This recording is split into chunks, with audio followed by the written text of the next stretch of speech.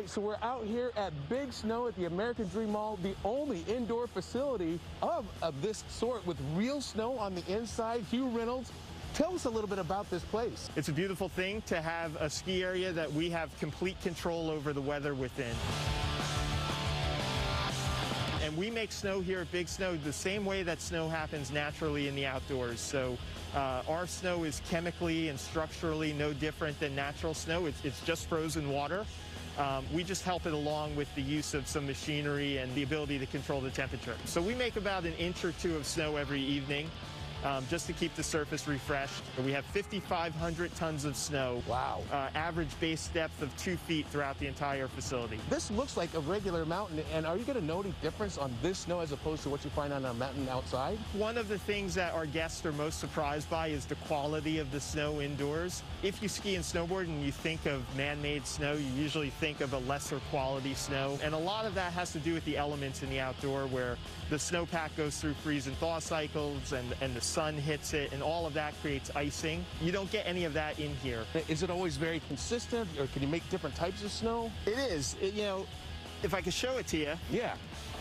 I mean, it's pretty much like the same stuff that I have the snowball fight with, right? It is no different than the snow that happens in nature. Okay. The way that we're able to make snow is a combination of air temperature and relative humidity in the air. So, you know, we need to be below freezing, obviously. Rules of physics still apply. Yep. But because of the humidity, we actually need to bring the temperature down even lower. So when we make snow, we bring the temperature down to around 21 degrees. There is like an optimal range to make snow, just like it is in nature. Exactly. And that's how we get this nice, powdery, consistent snow surface, no ice. In a snowstorm, if we get an inch of rain, you get about a foot of snow, 10 inches to a foot of snow. What's it like in here? How much water do you use? You know, in terms of the equation, you know, rain to snow, we're similar to the outdoors. We're probably a little bit less, just because, you know, in nature, as the water can fall longer, the crystals get a little bit bigger, right, and create that fluffy snow that everyone who skis loves to get their hands on. So, you know, probably 1 inch of water equates to 7 or 8 inches of snow. You know, when we're making snow here at night, we're going through about 7,000 gallons of water an evening. So you can kind of get a sense of how much it takes to create what you're seeing. One of the reasons why we don't make snow while we're open when guests are here, it's not the serene picture that you have in your mind of gentle snow falling outdoors.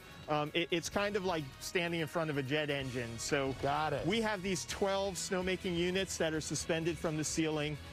Each one of them has a chiller unit attached to it that helps us bring the water temperature down to below freezing to help with the snowmaking. And then through high-pressured air, we create as fine a mist as we can with that water. It is a really fun surface to ski on. And endless winter right here in New Jersey.